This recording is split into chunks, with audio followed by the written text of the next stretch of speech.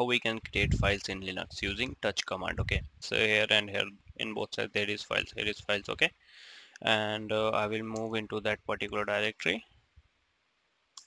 files. Okay, and now what I will do, I will create some files using touch command. Okay, so I will do touch file1.txt. Okay, so basically what this command will do, it will just like delete sorry, I'm saying delete, it will just create a file1.txt. okay, but that file will be empty for you, like there will be, you cannot write anything at that time. You will need to first open that file, then you will need to write in that it. Okay, but there are also some ways where we can perform both thing simultaneously. We can like create files and we can write something in that also, but this we will see in the next video. Okay, so first we will talk about this touch command.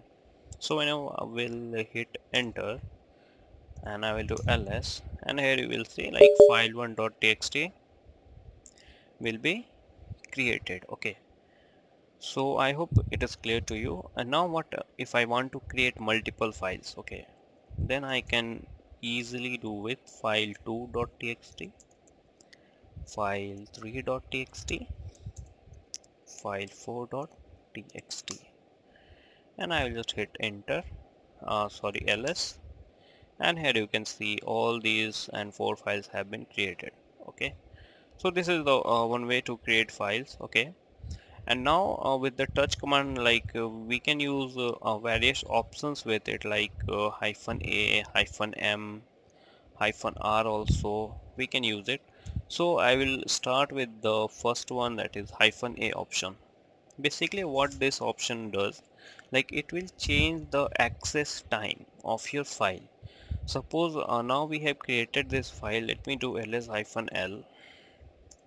Okay, so file 1 has been created at this one 12:42 a.m. Okay, and this is 43 and all these things. So basically this is the modification time. Okay, if you want to look at the access time, you will need to hit ls-lu. Okay, access time 42. Okay, the -l option will show you the modification time, -lu option will show you the access time when the file is accessed.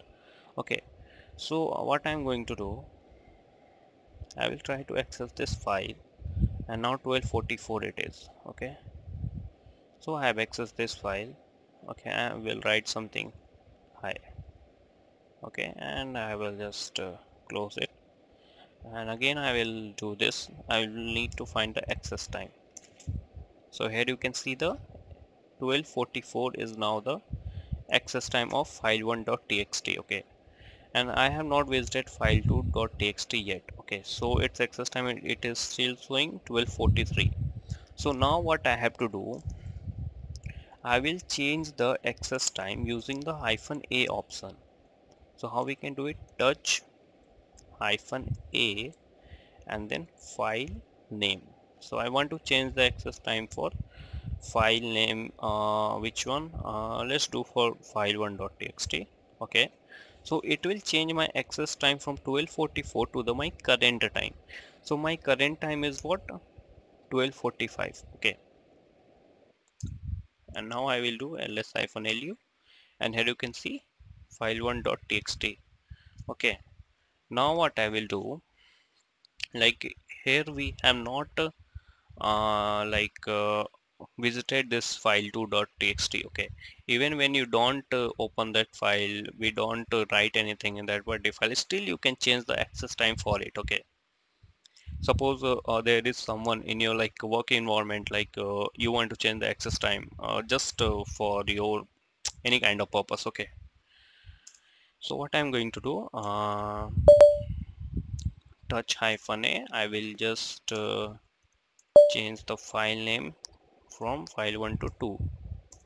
Okay, and now I will do ls-lu, and here you can see the access time for file2 has been like changed now. Okay, it's 12:46. Okay, and now I will just clear it all. Now again I will check the access time. So access time is for first one 12:45, 12:46, and for let's check for modification time. That is at the modification this is showing 12:44. Okay, and 12:43, 12:43, all this. Why 12:44? Because we have write high in this file1.txt. That's why it's showing 12:44. Okay. Now what if you want to change the modification time instead of this access time? So what I will do now, I will just hit like work with the -m option. Okay, -m, and I will change for file3.txt. And now let's do just ls-l file3. You can do like this also. And now it's showing 12:47. As here it was 12:43, now it is modified to the 12:47, and here you can see the access time is 12:43. So now let's check also the access time for file3.txt, whether it is changed or not. It will not change because we have not done anything with it, so it will be as it is, like it is 12:43. Okay, so I hope you got it, how it is working, how we can basically change the access time, modification time with the touch command. Okay, we are creating files also, and we can also manipulate the access time and the modification time using this command. Okay, so now moving forward, there is also one option -r. Okay, so basically this option, what it will do, it will just